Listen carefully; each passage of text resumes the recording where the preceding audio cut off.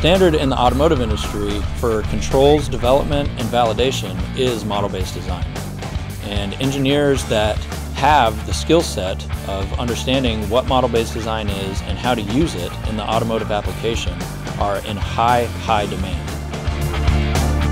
Government, industry, and academia teamed up together to create a set of online modules called Model-Based Design for Vehicle Powertrains. The model-based design curriculum modules were created to expand the reach and the scope and the number of student engineers that we can reach with modeling techniques and approaches, the technology, the underlying tooling that's used in order to build these complex systems of all different types. This is a collection of free open source materials available via InterOnline.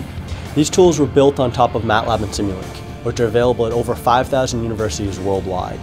Many universities have taken the step of integrating MATLAB and Simulink throughout their curriculums, so that by the time they graduate, they're capable of significant real-world applications. The Ohio State University contributed a module on the series control of a hybrid electric vehicle.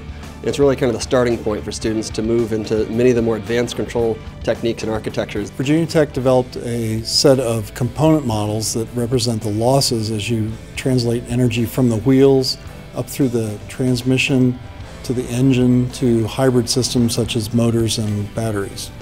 The course reviews how to model basic hybrid vehicle powertrain components and control algorithms that tie everything together. You can find the course by going to enterlearning.org and search for model-based design.